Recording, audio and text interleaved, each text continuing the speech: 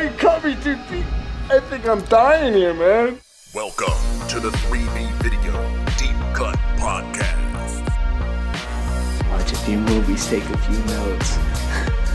It was fun. Aw, yeah. It's that time again for another bi-weekly podcast with your hosts, Rotten Roger DeMarco and Evil Dead Inkston. You hear what he called me, boss? I ain't no chicken fucker. Well, I had thought about fucking me some chickens. You pop the head off and you just, ooh. You stick your dick in a chicken and go, ah? No, I think my dick in no chicken and go, ah. You ever stick your dick in a chicken? Well, firing two guns in the air and go, ah. Hey, that's a Hot Fuzz reference combined with the Devil's Rejects reference. Well done early in the AMs, sir. Yep, that's what I do. So, on to part 2, The Devil's Rejects, the exciting next chapter in the Firefly trilogy. House of a Thousand Corpses Part Dukes. It is leaps and bounds different from the movie we discussed 2 weeks ago. There's no inverted color palettes, slow motion sequences for reasons unknown other than climactic finishes. Otis he's gotten some sun. He's let his hair grow out. We lost a couple of people. Yeah, lost in the shuffle. We decided to go back and be reality based and not an actual like fever dream ending. Or music video. Yeah. There's actual story here. It's not a pleasant story. It's not it's a stiff fucking drink, but it's a story. Probably bar none his best film. Yeah, I was gonna say, would you say this is leaps and bounds better than House of a Thousand Corpses? Like your opinion? It's the most well made. I will say, to me, this is a better film. This, you already said, probably Rob Zombie's best film. I put this movie on a pedestal. I really enjoy this movie. I was a massive hype beast of a fan when this movie came out. Everything from toys, shirts, soundtracks, big supporter of this movie. How about the soundtrack? That's as far as I went, though. I did go see it in the theater, and I saw it in the theater with an ex who was not a fan of Rob Zombie films at all. So what was that screening like for you? Entertaining. Yeah. She actually just arms crossed. No, she fell for what he was going for at the end of this movie. She was feeling sympathy for the rejects when they're getting stapled pictures to them. It's a weird line this movie walks, and I think this is the best example for Rob Zombie. Obviously, I said this is his best film, but like he does a very good job of creating gray area characters. Even if you're supposed to be a good person like Sheriff Wydell, he has like bad things about him. Everyone kind of... He's crazy. And they walk this weird white trash, whatever, this weird line where... Filthy. Yeah, Nasty. They could be bad and they can be good. Like, you got the bounty hunters. They're obviously, they're just criminals. Former wrestler DDP and Danny Trejo. They are fantastic. Look who's talking, Rondo. What a contrast, dude. Like 5'0", actual guys, like probably hardened by nails, Danny Trejo, and then the oldest rookie wrestler in wrestling history, Diamond Dallas Page, who's, I think he's like 6'4", 6'5", yoga guy. Yeah, big dude. Let me say this too. We got a glimpse. Obviously, when a wrestler is doing their thing in wrestling, they have their mic skills. They have the things they do. They cut the promos. They do all of this stuff. We got a glimpse into what Diamond Dallas Page is. That's not his real name. Like, Dallas Page is not his real name. No. So, like, but we got a glimpse into what he was capable of, cutting promos, and then he did, Ready to Rumble, and he plays he's basically just doing a higher budget wrestling promo. That would have been great if that was the interview process. As Rob Zombie's like, I saw you working Ready to Rumble. Excellent shit. Yeah, would you like to be hired. a bounty hunter for my next movie?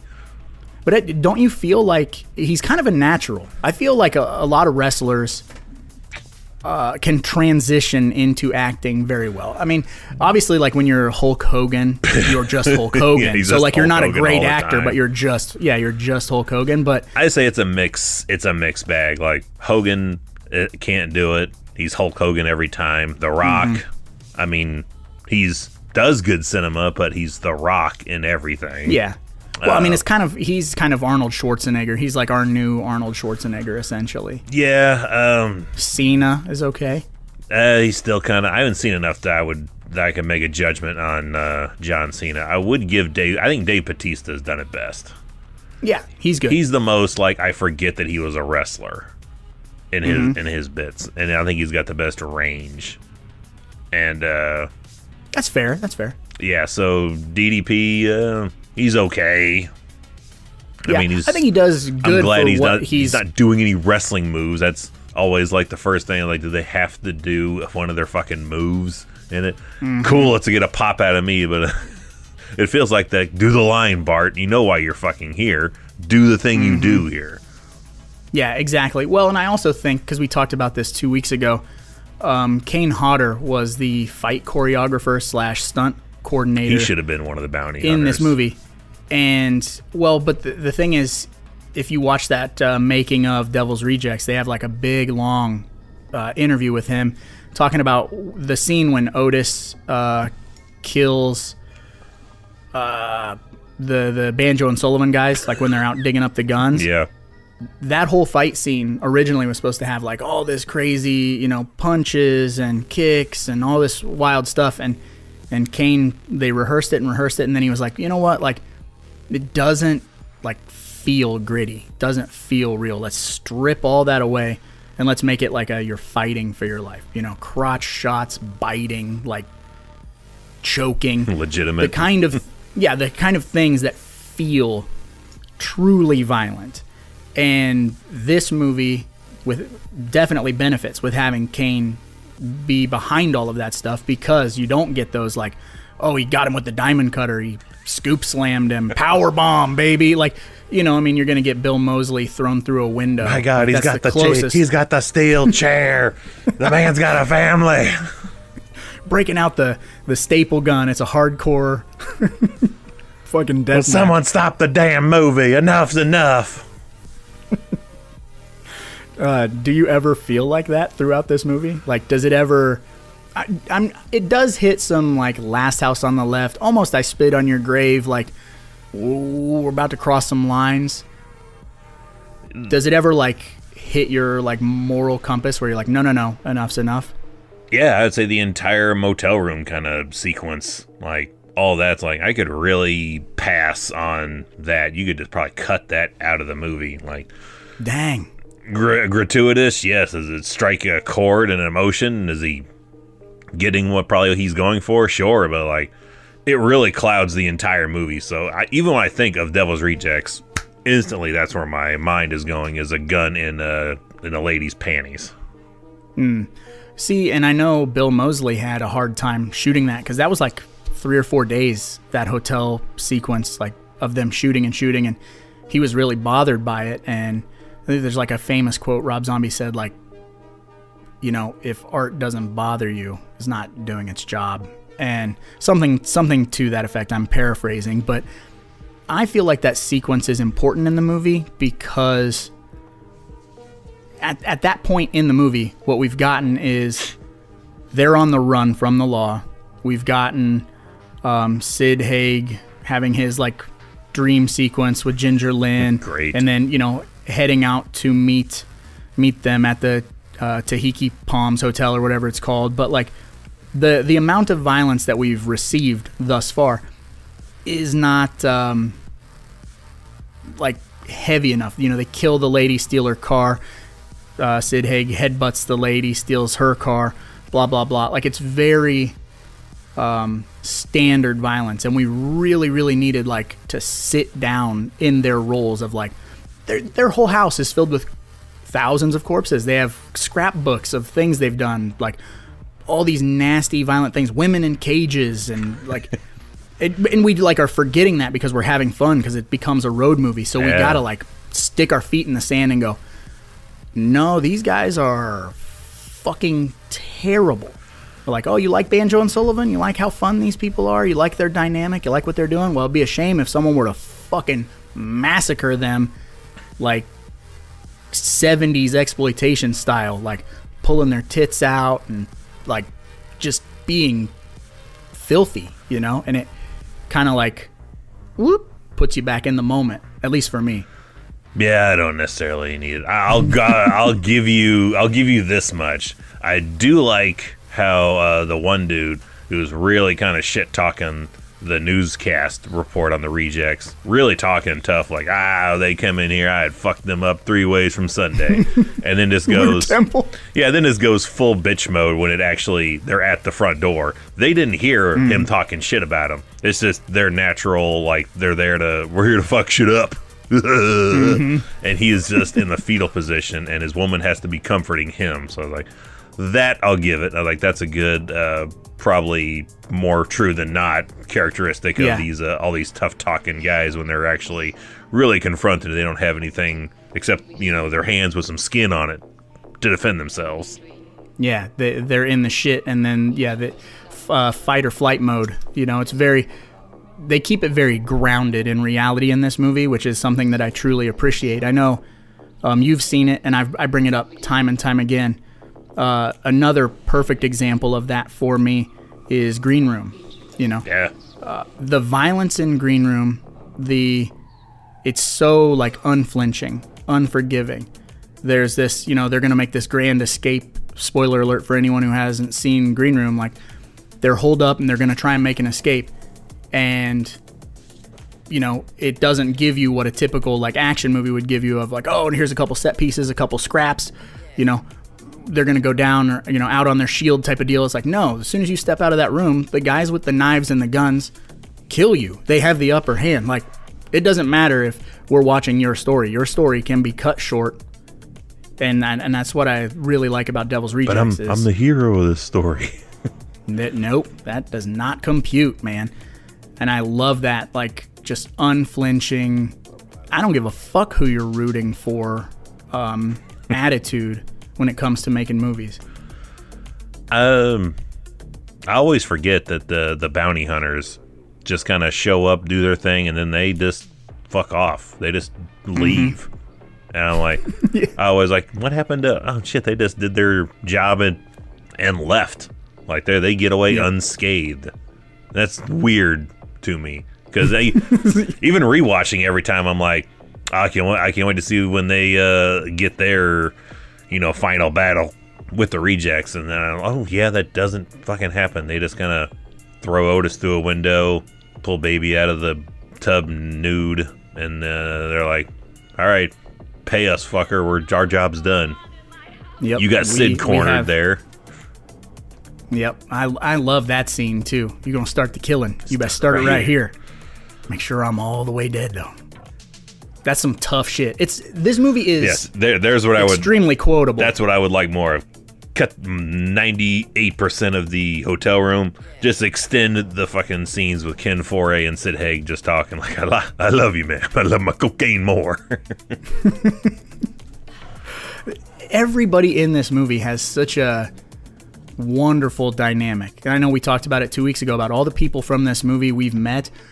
They're all amazing, and having them in this movie, it's a giant film family. It's very similar to the Adam Green movies, how we talk about like he works with people he loves. And you got Rob Zombie, and he's just got everybody that's fun, and he's doing all these weird reference throwbacks to these other crazy movies that he loves, but like everybody's having so much fun, and the subject matter is pretty rough, which somehow like translates to me watching this movie, laughing and having a good time, even though there's stuff like that hotel sequence. And that's a tough thing to pull off. And that's where I don't know, man, because I want to be like, it's not a fluke, right? Like, he's a very talented director. That movie is close to perfect. And then we get the other Rob Zombie movies. So it's hard. It's hard for me when I watch that movie to go like, man, this is so good. Why? What happened? Why is this? Yeah, why is this so perfect? And then why is everything else kind of just feel like you had like a room full of people going, do the Rob Zombie thing. Be more Rob Zombie. Can you Rob Zombie up that Rob Zombie movie? Like, can you bring these 3 characters back that you clearly killed the shit out of at the end of this movie? Yeah. And let me say this. We met the majority of this cast in 2013, my first convention, my first time meeting you. And did you sit in on that Devil's Rejects panel? I did not, although it's weird that somebody had posted them on the YouTube. Both that one and the other time they were both in town. Like the last time Sid was in town, someone posted that panel as well, but I didn't make it into I think I stepped in for a hot minute and then I was out. Because it was in the like the lunchroom or whatever the hell you want to call it, the banquet hall. The calf. Yeah, the cafeteria. But there's like a famous part, at least it's famous to me because I was sitting in that room. Someone in the crowd had asked Sid, hey, like, when are you guys coming back? Like, when are the Devil's Rejects coming back? And in that Q&A, he said, we can't come back. Do you know why? And then everybody on the panel went, because we're fucking dead. Like, they chanted it.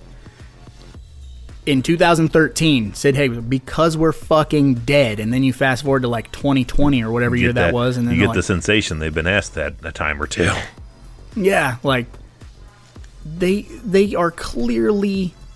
I mean, when you saw this in theaters, when you're sitting there and they're playing Freebird and... The whole goddamn song, too. Yeah, the conclusion to the Firefly clan is happening in your face. When the lights came on and you walked out of the theater, did you go, I think they'll be okay? You know what I mean? Like, they're fucking dead, dude. Yeah. I was like, yeah, they're dead. They're dead. They're all messed up. There's Swiss cheese on the fucking mountainside highway. I didn't have any question that that's the end of the story. And again, that's probably his best shot in this movie. That's second best for me. Oddly enough, my favorite sequence in the movie, and it's not a knock, even though it sounds like it might be, it's the end credits. Even though it's just a helicopter shot just down all these desert roads. It's real good. It's fantastic, and I love the song he chose for his end credits, Seed of Memory. That's my favorite on the whole soundtrack. I still have that one on playlist today. Everything about that's just fantastic. I could just watch that shit on a loop. Yeah, like a 10-hour loop on YouTube. Yeah, and it sounds sarcastic, but I was like, no, like, what's your favorite part of the Devil's Rejects? Like the end credits. Right. It does sound like, fuck that movie, yeah. But I know what you mean. It's beautiful, and that's the thing, right?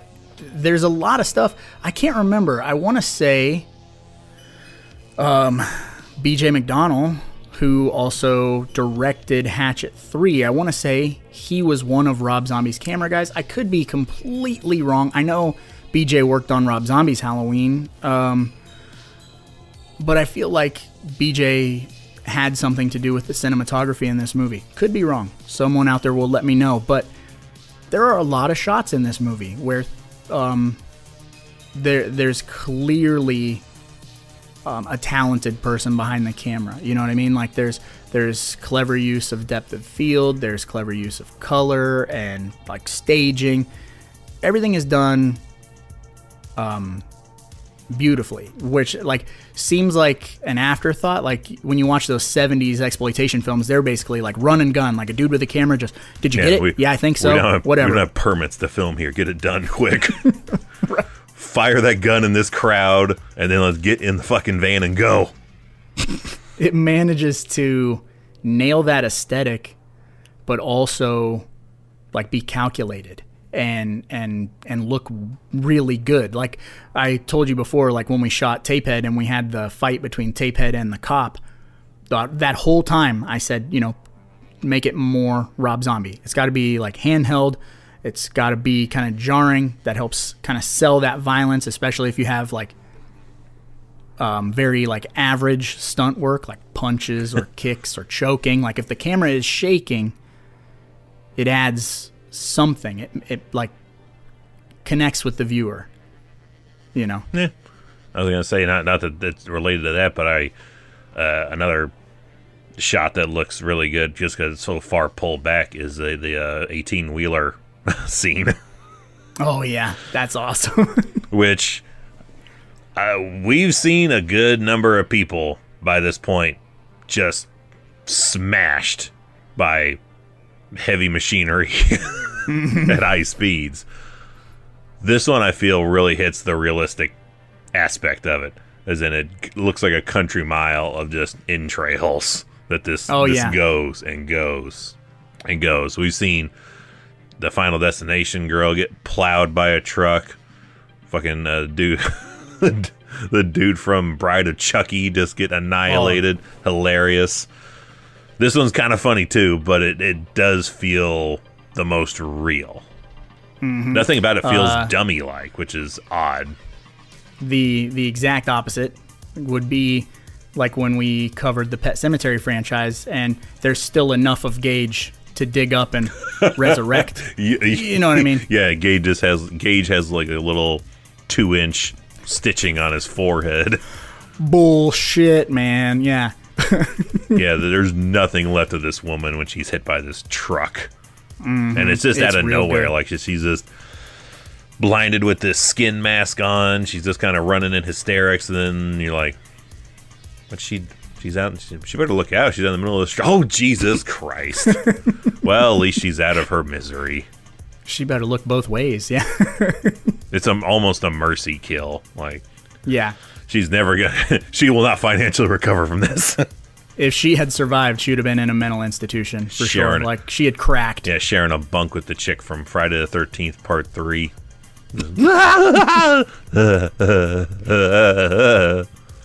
Yeah, completely lost it. Yeah, so we leave the hotel, and that's when we head on over to the Ken Foray's whorehouse. Yeah, whatever you want to call it, like USA. Whore town. Ken Foray's Island Paradise. Yeah. With his, he's got 2-3 women working there? The 2 that are in that main house, but I feel like we see more when we get that establishing shot. We see some women walking back and forth with some Johns, you know, but like the 2 main, one of them being E.G. Daily, they're like the most centric to the plot. But yeah, Ken Foree. And this makes me laugh because like when the bounty hunters show up and our rejects are hanging with the ladies, the slow motion kill from DDP to Daly, just that they cut back to his face and he just has this ha ha ha ha ha ha. He's just laughing, yeah. But not like hysterical laughing, not like chuckling. This just weird as shit. Ha ha ha ha ha ha. I'm glad that it is a slow motion scene though, because it looks cool, but his laugh is fucking weird. It's bizarre, because in that making of, they show them filming that scene, and you know it had dialogue and it has all this stuff, but by removing all that dialogue, here we're talking about Rob Zombie not making a music video this time, but there are a couple of like music montage sequences in this movie. Montages are fine. It lasts 30 seconds, a minute. That's fine. When it lasts 90 minutes of your 92-minute film, then it's a problem. Yeah, it becomes very problematic. It's very distracting. And in this movie, he definitely pulls back on that and does that just occasionally. But the other good thing about Rob Zombie is he's very like conscious in his music choices. So yeah, they become iconic. Like you're talking about, you love that end credits, right? Like because he is a guy who comes from a music video background, making music and all that hooplery. So he's very good with visuals with songs. So I can imagine when he's writing a script and he's thinking this through, that he's already picking out songs that feel proper. He's the horror shock cinema version of James Gunn.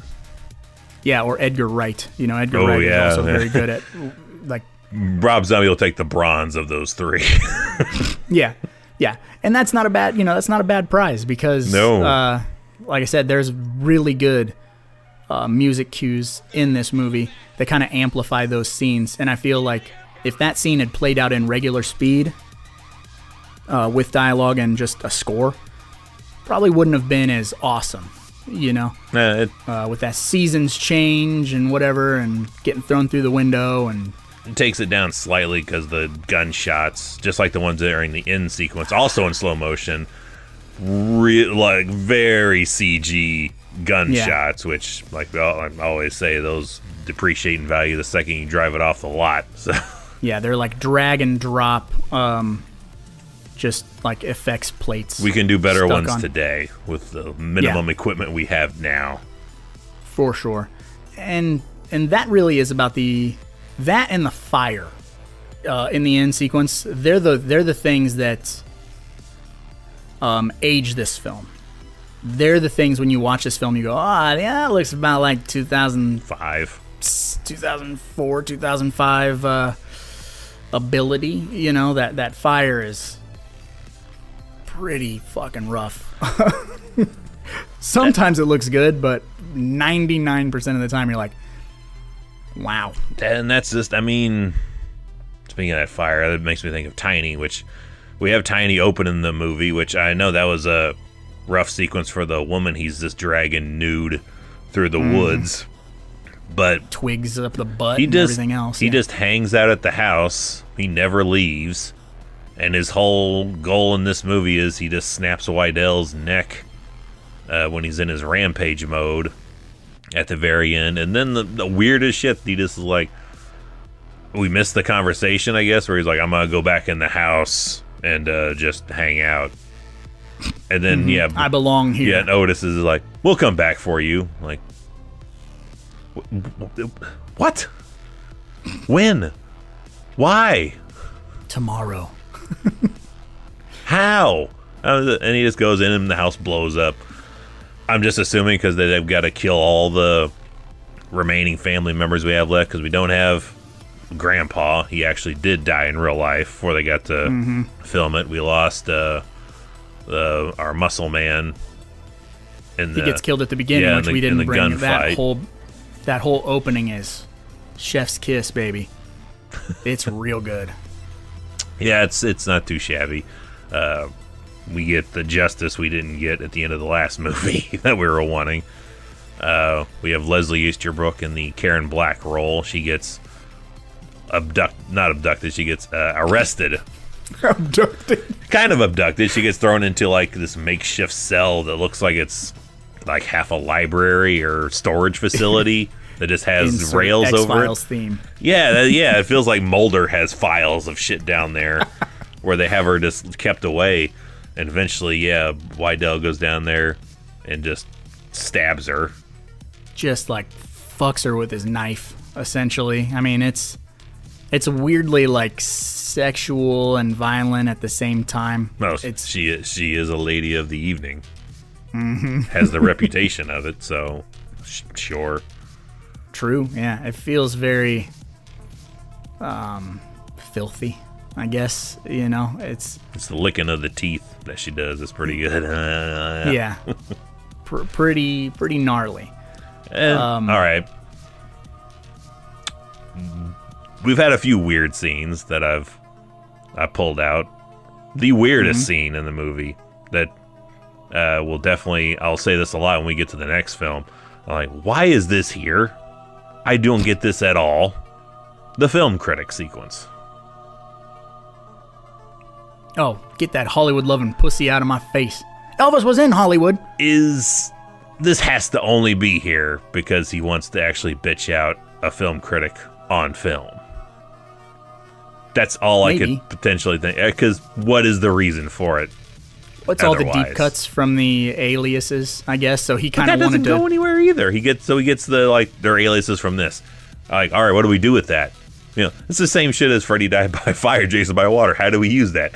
We don't use that. Mm-hmm. Why do we say? That's how they figure out that they're going to be with Ken 4E, because Ken 4E's name is one of those characters' names. So I'm sure if they just, kind of, I'm sure if they just keep flipping through that fucking photo album, I'm sure they'll find They would've photos found it. of him in there. Guaranteed, Right. Ken 4A is in there doing some like wobbly H shit with Sid Haig and a couple of those pictures.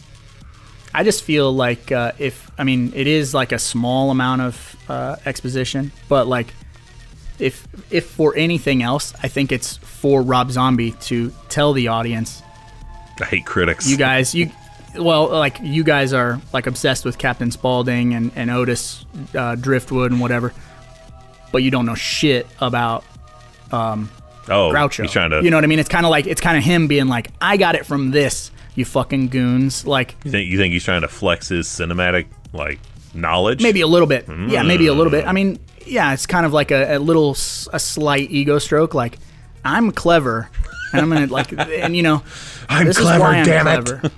Yeah, so give me the credit I deserve. Maybe just a little bit of an ego stroke for himself. It's know? a lot of one. When you have to point it out, it kills the meaning of doing it. You should just be able to sit I've on always your. kind of thought that. Should be able to sit on your silence there and go. Those who know. Those who don't. Yeah, we'll see if they figure it out. Yeah. But no, he's like, God damn it, they have to know. There are things that you and I have been sitting on for 5+ years of deep cuts that we've said, and then we've never spelled them out for anyone because we're like, eventually someone's gonna like get that. Because we're not Rob Zombie. He's like, I can't do it subtly. I got to beat the fucking shit over your head. I gotta rub it in your face. God. So that's why we need to see the Munsters, even though I'm not looking forward to it, because We'll save that we for have to see. a first time showing. We'll just make that a one of the YouTube videos. We'll do a live commentary first time watching. Oh boy. Oh yeah. I just got to see if he can do a film without doing what you're saying, like beating you over the head with his references and whatnot, because for this movie and for, because he's so obsessed with those 70s exploitation films and that violent, gritty. It's his era. It's what he knows. So, I mean, I can't fault him for that, even though I kind of still do. Like, what 70s trash are you going to be unearthing on this new movie, Rob? Right, yeah.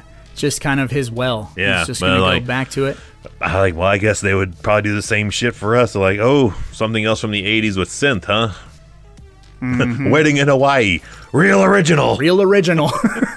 Yeah. Oh, you guys like Blue and Pink and Synthwave? Yeah. Fucking, yeah. Stranger Things ripoff.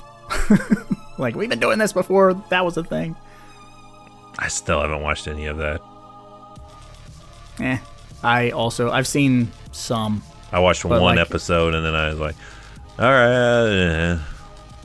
For the time my daughter was watching Stranger Things, boy, the 80s was the coolest. She had to dress Still like is. that and everything. And now, it's like, oh, that's so old. Like, that was 5 years ago style. Like, no, that was about 40. And we just hang on to it because we like it. So, yep. We didn't need a TV show to remind us that we like the 80s. Yeah. Even the youngest tried watching Stranger Things. I don't think she finished the first season. I think she did a couple episodes because she just got into D&D, and she knew there's an aspect of that show. So it didn't even keep her interest for very long. Yeah. So I don't know. We have some listeners who have, finished it all the way through. Snarls, Dylan, who plays Tapehead, is a massive Stranger Things fan. So he's tried to sell me on it multiple times. I don't have Netflix, so I would have to buy them all.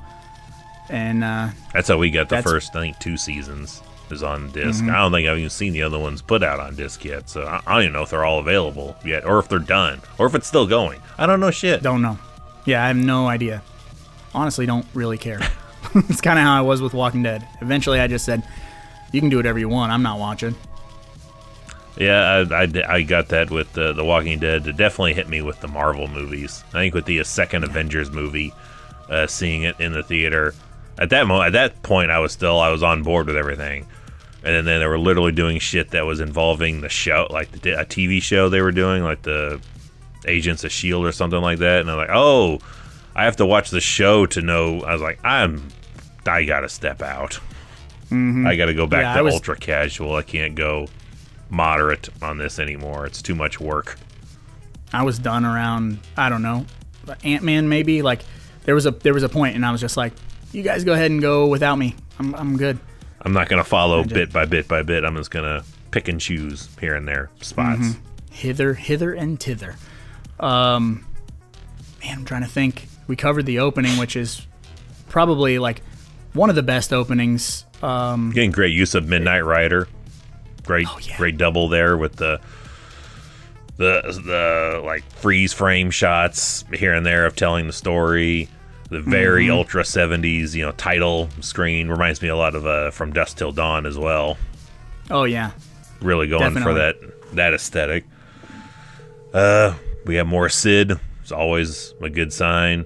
We have the power struggle between him and Otis. Yeah, and Baby is just kind of jumping around, instigating between the two. We get the Tutti fucking Fruity, which I think that's probably another thing that's a big cultural impact from this, is not being able to say Tutti without fucking Fruity. Mm-hmm.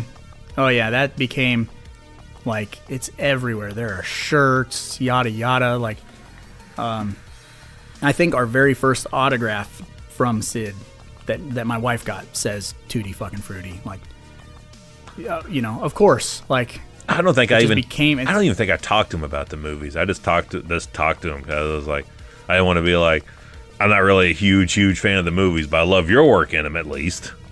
Mm-hmm. I know we talked about being a licensed hypnotherapist, and all of his like side gigs and things that he was doing. I did get the picture of him like doing the double flip from the first movie when he's getting held up at gunpoint. Which I could have done. I could have used more of that. I could use more him in clown makeup in this movie. We get some, but not enough. Yeah, it's very reserved. Like, we have the Captain Spaulding's TV commercial where he's, in full garb or whatever, and then his sex scene is fantastic. Oh, it's real good. You totally see Sid's balls, man. 100%. Those are his balls. Dreaming he's with a lovely lady of the evening. And then when he comes to, he's got his regular everyday woman. He's like, "How didn't you get enough last night? Dick still hurts." Spastic mongoloid geek. But yeah, going back to meeting Sid, I'm pretty sure I talked to him about the. There was like a Vietnam movie he did in the 70s, and like he kept having to like come out of the water, and then he'd like pull out this pouch, and he had to snort a rail of coke. And he was talking about how, obviously he wasn't snorting coke, but he was snorting crushed up B12. Oh, I was gonna say, it's and powdered they sugar. Did that like it's delicious. They did it like 10 times. Ah. And then after, he's like, I'm in cold water, but my legs are like hot, like I'm starting to feel hot. Because he was taking so much B12, like concentrated B12. He's got that predator blood piss probably for months. Yep. That's B complex. I think regular B12, your pee is fairly normal, but B complex, yeah, your piss is like scary. It's worrisome to other people who happen to see it, like, what the fuck is wrong with you? I'm like, no, you dribble on the toilet seat and it looks like fucking radioactive waste. Doot, doot, doot, doot, doot, doot. What the hell is that?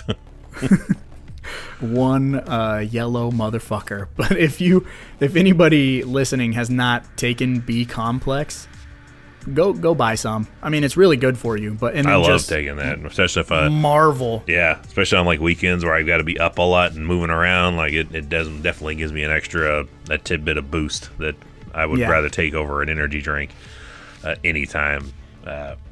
we're talking about meeting Sid. I didn't talk to Bill Moseley either a great deal. I think I was with the wife, and she did most of the interactions when we went to meet him. But another guy who's 180 degrees different than any character that he plays in these movies. He's just a quiet, well-educated, just soft-spoken guy. Mm-hmm. And I think we talked to him about his his college days or something. I don't remember exactly, but boy, you couldn't find a further guy than what he portrays in the cinemas.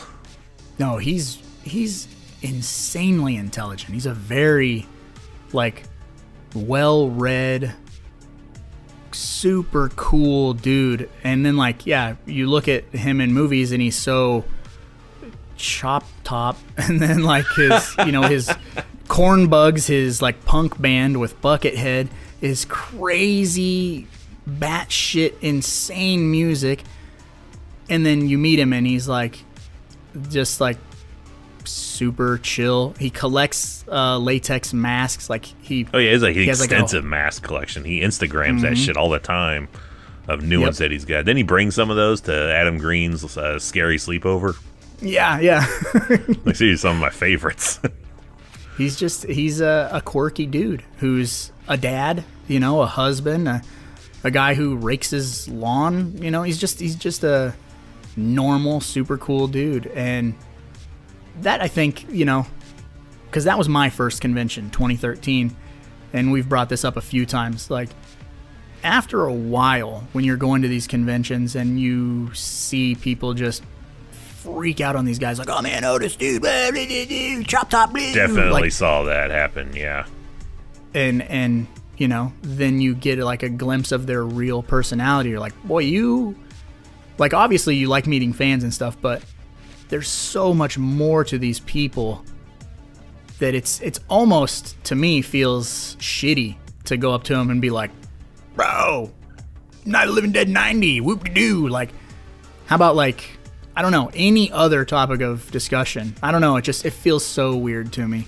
Yeah. Now, after being, when we met Leslie Easterbrook for the second time at that at Slash and Bash, and just talked to her about life, because I was trying to break into working on film sets, and we just talked about getting into the industry and things like that, and just have sweet, normal conversations with people. And it just felt so much better, you leave being I could sit down at a table and have a glass of iced tea with her, and I could, I could, but I definitely was telling her I loved you in Police Academies. And then she's in another, I can't remember the name of the other movie, I think for Fraternity Vacation, something like that, where she literally has some scenes where she is just wearing this nightie.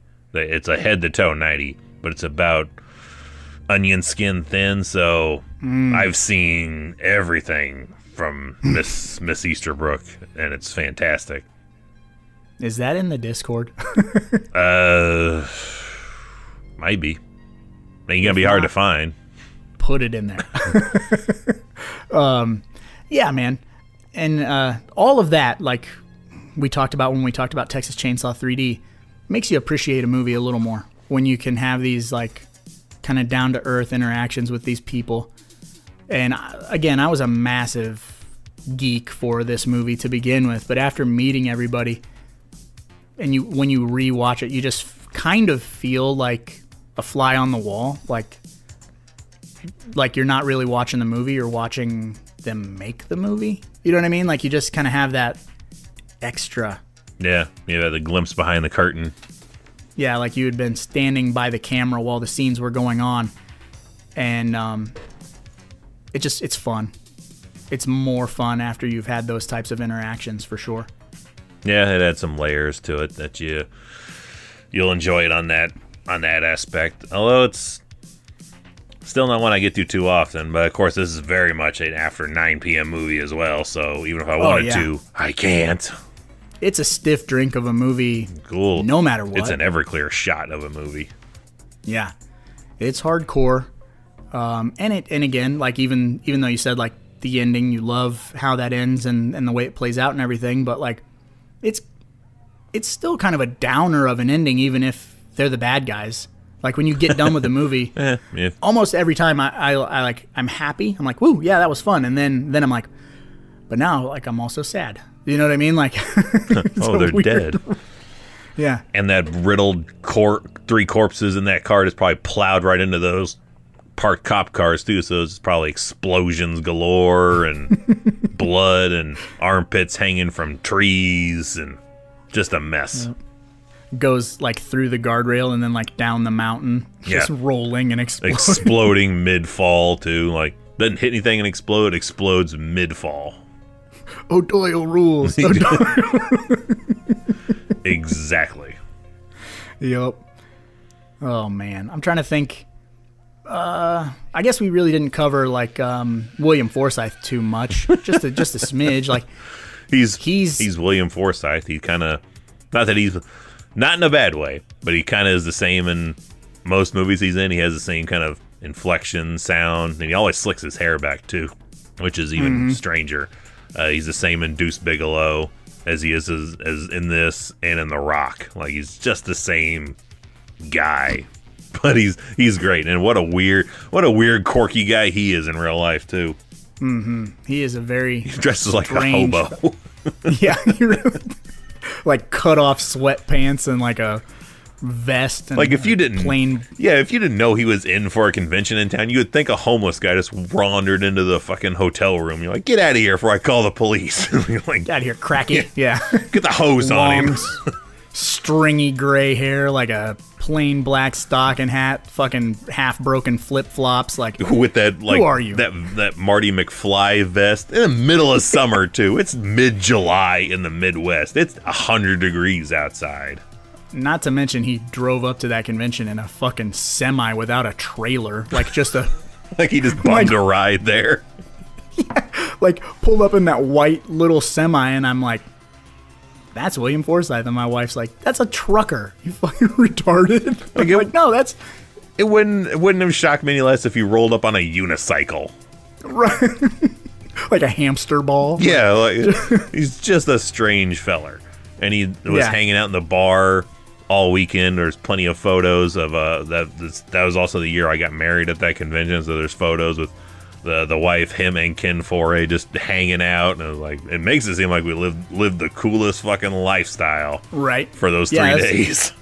And see, that's where we got spoiled, because that was our first convention. And then, like I said, he pulls up in that semi and then like walks up carrying a case of water, and we just shoot the shit with him. And then like 2 hours later, we're in the bar, he's in the bar, and he's like, what are you drinking? And I'm like, Sprite. He's like, get this man all the Sprite he can drink. He like was buying me Sprite, and then we're playing pool together, and I'm like, this is Sprite you can drink. I'm like, this is the coolest fucking thing that's ever happened to me. I'm playing pool with fucking William Forsythe. He's been killed by Steven Seagal. Dude.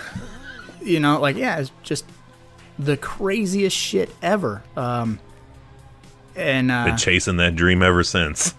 We really have. It's like when the first time you get high on heroin, right? What do they call that? Chasing the dragon or whatever. Like living on the edge of a lightning bolt. Right. You can't get that feeling again, no matter how much heroin you do. I mean, I don't know. I literally had that the other day, because as of this recording, the new Ghostbusters trailer has dropped, and I'm like, and then the biggest pop for me in the whole movie is like, Ernie Hudson, that guy was in my wedding party. Mm-hmm. Sidebar, that looks fun. It does look fun. I'm okay. I'm ready for it. Let's go. I seen a couple of folks that posted about it, and they're like, I don't know about this, Wayne. I was like, this looks fine. This looks fun.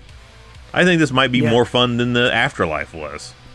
Just, get over yourself and be happy we got another Ghostbusters movie. That's, I was like that when we got the female Ghostbusters, and that's not a popular opinion. I mean, that ain't a great movie, but it's fun for what it is. I didn't have an opinion about it, and then, I watched it with you, and I was like, this is fine. Yeah, it's fine for what it is. It's just a spin-off Ghostbusters, and you just deal with it. Like, they got proton packs, they got an Ecto-1, close enough. Like, you know what I mean? That's whatever. So, I'm with this one. I'm ready. Yeah, and no idea what Rob Zombie will have next for us. Who knows? Rob Zombie's Ghostbusters. Shit, he may go back to this well yet again, even though he's just got 2 of the 3 rejects now, but shit.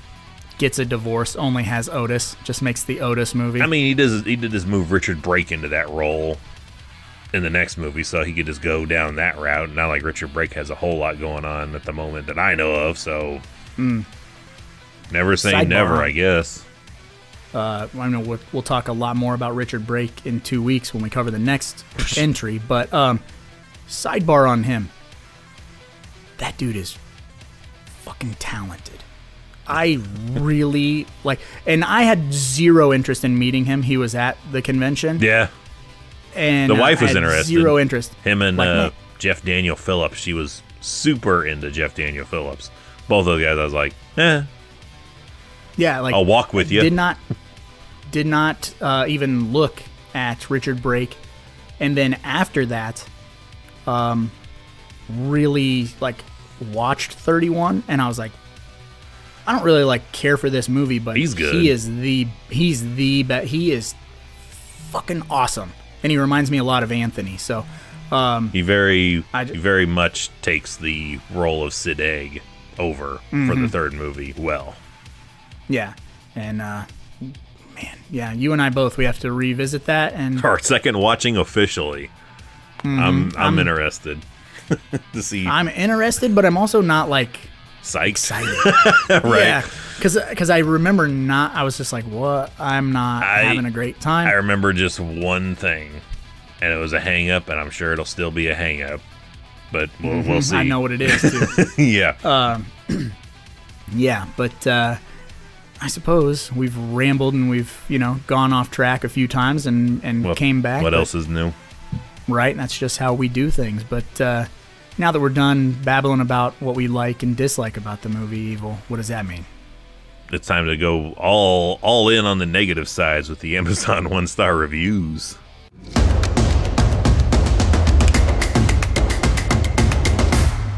Hated it. Slow Hand, December 4th, 2021, 1-star, horrendous. OMG.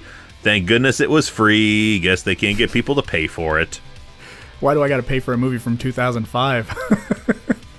The next paragraph really is different. That throws me.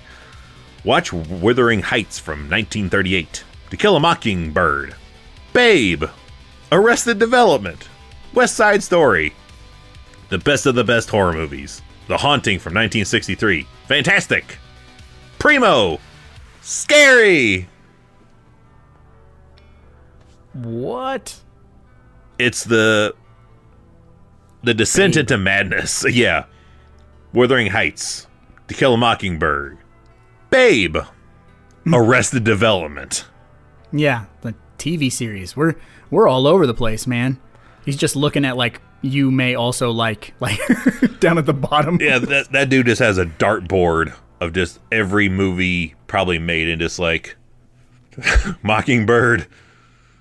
Oh, Arrested Development, and Babe. What the fuck? Yeah, Babe, sure. As in, the talking pig movie Babe. I don't know any other Babe, so I also don't, so. Has to be. Dave Stultz, not to be confused with Dave Schultz. Slap Heard Around the World, Dave Schultz, February 9th, 2015, 1-star. Worse than Geely. Whoa. I was astounded at how horrible this movie was, dumbfounded as to why anyone with any shred of sense would fund it, and constantly astounded as I experienced the movie get worse and worse. The writing is atrocious. The worst hack writer injected with a bucket full of Thorazine would have done a far better job. Thorazine. The characters were flat and boring. Yes, very good. They are creepy and evil and sadistic, but there's nothing compelling or interesting about them. If you could give this movie a negative rating, I would. Do yourself a favor and take a melon scooper to your eyeballs before you accidentally expose to this monstrosity. Good God, that dude is angry. Very angry. I've seen most of Geely. Not terrible. I'm just Is that Kevin Smith? No. That's he did Jersey Girl. Okay. Geely is just in the height of Benifer. It was Ben Affleck, Jennifer Lopez. He's a wise guy, I think. I've just seen bits and pieces of it, and I'm like, nothing about it was like this. I hate this. I hate this. It's not Halle Berry's Catwoman. No. And I haven't seen all of that either. Me neither. That's beside the point. Lisa B, December 4th, 2019, 1 star. Waste of time. Waste of time. Horrible acting. Just a bunch of vile crap. Not a well-made and clearly cheap movie. Sounds like I could do that probably like Vince McMahon. That's what I was thinking, yeah. A waste of time. Horrible acting. Just a bunch of vile crap. You're fired. Not a well-made and clearly cheap movie. We make movies. Ian Gonzalez on September 6, 2020, 1 star, bad. I don't ever write reviews, but I hated this movie. So I had to. Still, House of Thousand Corpses rules. Okay. All caps on rules? Or just exclamation? Just an exclamation point. Yeah. Sure. Sure. Jeff/Rowena Holt. Maybe it's it's a joint account. Yeah. Definitely the sign of a stable relationship when your Amazon account is a shared account. Who are you fucking with on Amazon, dirty talker? January 3rd, 2020, Jeff and Rowena Holt say, 1 star, sorry I watched it. Very graphic horror movie, sorry I watched it. Who's sorry, though, Jeff or Rowena? I'm sorry, Jeff. I'm sorry. I'm sorry. I'm not sorry I took the movie. They're divorced now. Yeah. Karen, October 26, 2019, 1 star. Oh. Devil's Regrets DVD. I'm sure she meant to say rejects, but it's Regects. Devil's Regrets. This movie came on time, however, it wouldn't play. Bogus! Bonus points for using the word bogus, though. All in caps, bogus. Bogus. Bogus. Brenda, June 12, 2019, 1 star. Did not order this! You might be... Someone might be hating plotting you to kill you. Yeah, if Devil's Reject shows up, most of the time I say be happy, but I'd probably like start locking your windows. I should move. Is this a threat? What are you trying to say? Own you too Copy strong? Devil's Rejects and like a soap on a rope show up. Like I'm definitely I don't know. moving.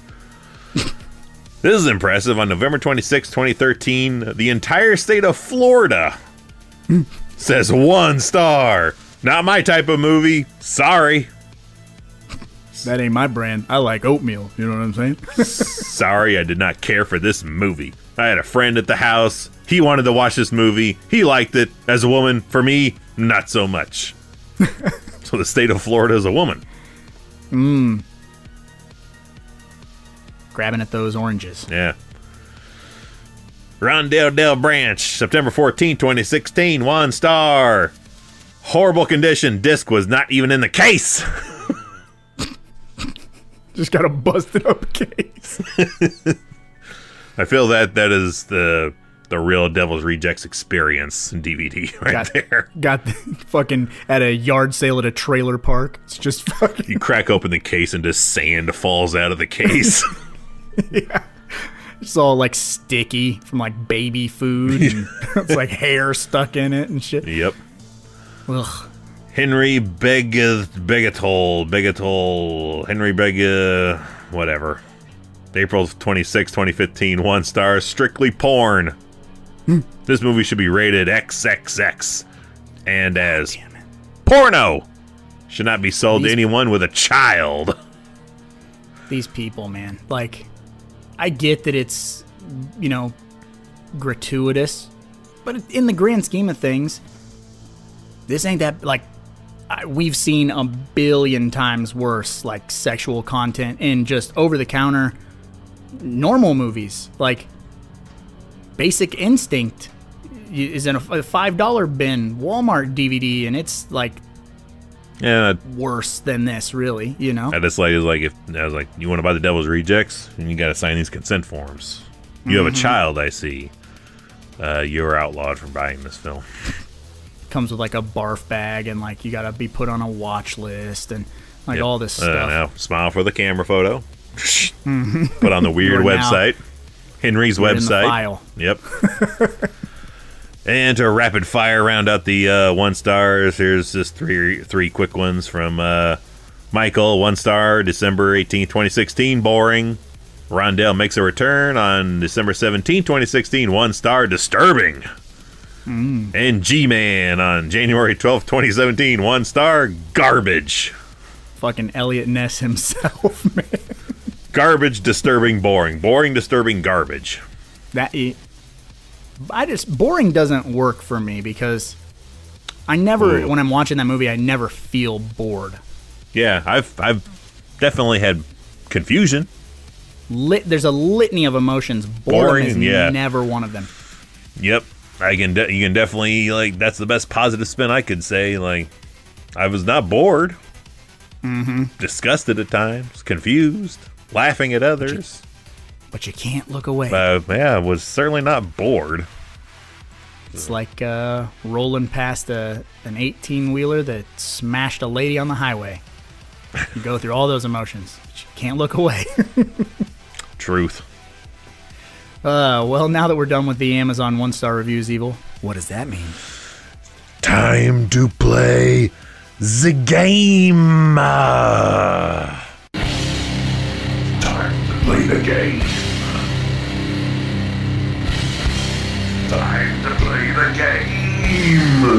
It's all about the game and how you play it. Son, if you say another derogatory word about Elvis or present in my presence again, I will kick the living shit out of you.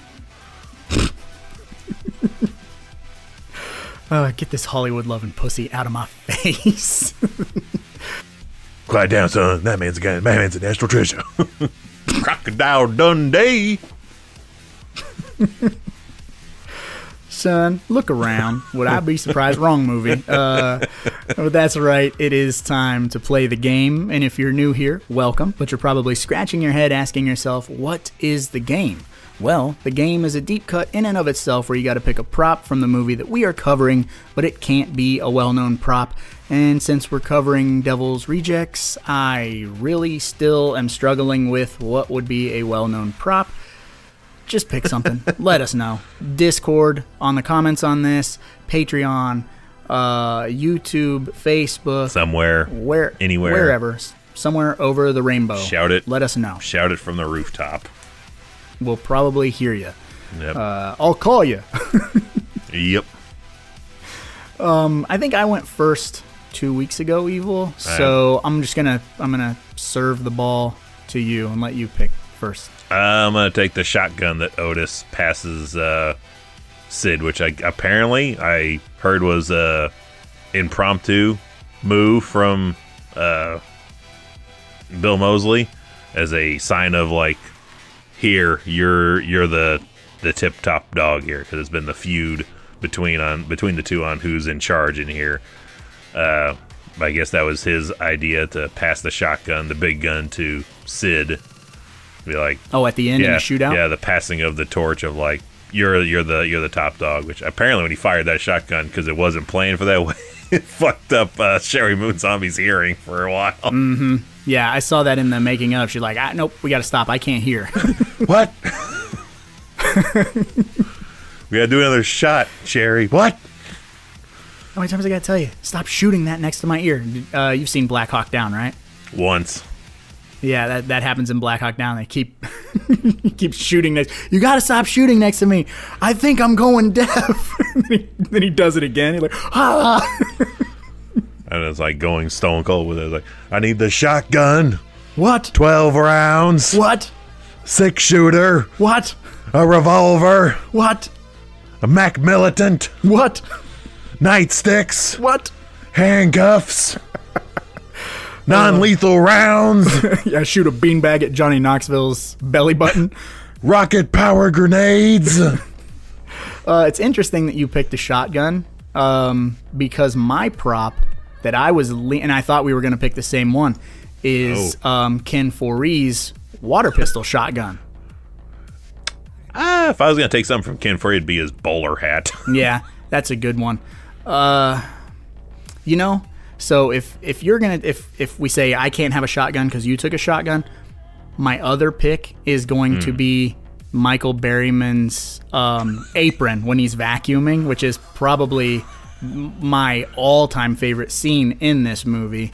We didn't even bring it up. I just love that because he has a very distinct look. If you don't know Michael Berryman, and everybody knows Michael Berryman. If you don't know his name, you've seen him. Mm-hmm.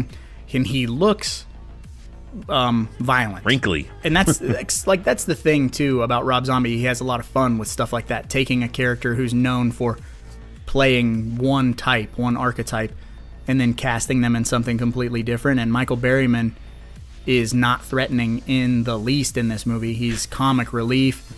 He's very funny. And I love that sequence when he's vacuuming and he's got that like pink frilly robe on or whatever that is, that apron. And again, the furthest guy from anything he's ever portrayed in real life. Like, such a nice guy. And like his Instagram posts and Facebook posts, he's just posting like pictures of butterflies. And wholesome. Shit. So dogs. If I'm not mistaken, and I could be wrong, someone out there who's listening probably knows. So, like Dolph Lundgren, you know, he's like a rocket scientist. Like Dolph Lundgren in real life is a wicked smart dude. I feel like Michael Berryman is not like Dolph Lundgren level, but like very, very smart. Like some kind of degrees in something like parapsychology, like something science related. I could be wrong, but it wouldn't surprise me. Yeah. Also very soft-spoken, nice guy. Oh, yeah. Crazy. The guy that would give you an autograph as opposed to charge for one. Yeah, super sweet. But, yeah, I got to have his apron because, man, droids, boss, they're called droids. Kills it. All those nerds want to fuck Princess Leia, right? I'd fuck her. Yeah, she's onto something there. Yep, absolutely. So that's my prop. It's odd, different. Maybe some of those big 10-penny nails that Jesus, are those railroad spikes that they nail them to the chair with. Maybe those would be kind of rad to have laying around. It's a staple gun. Is this Tommy Dreamer's staple gun? Whose staple gun is this? I don't know, but I'm sure someone in Philadelphia was missing a staple gun that week. Oh, Lord. Well, I suppose we should probably get going because, after all, there's a lot of movies out there and somebody's got to watch them. So why not us, right? Just in case anyone's interested, I think I'm going to be wanting some ice cream in about 10 miles.